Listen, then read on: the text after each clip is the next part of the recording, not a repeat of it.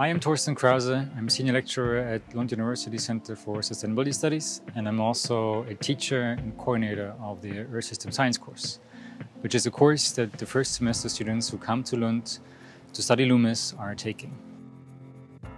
What I like most about teaching students, LUMES students in particular, is that they come from such a variety of backgrounds. They have such a tremendous knowledge that they bring into the program that actually allows students to learn from each other, and also together during group work and during activities that are outside of the schedule, actually understand and explore the challenges that surround sustainability and sustainability science.